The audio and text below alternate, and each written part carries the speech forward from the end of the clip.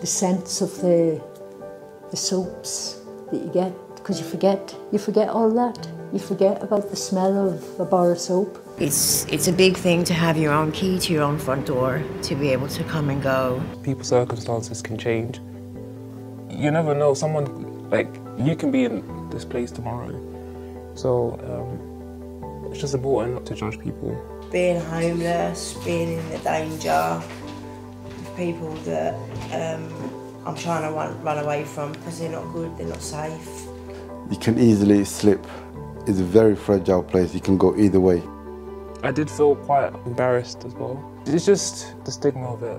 When I go to a friend's house to spend a night, I feel so ashamed, so burdening people.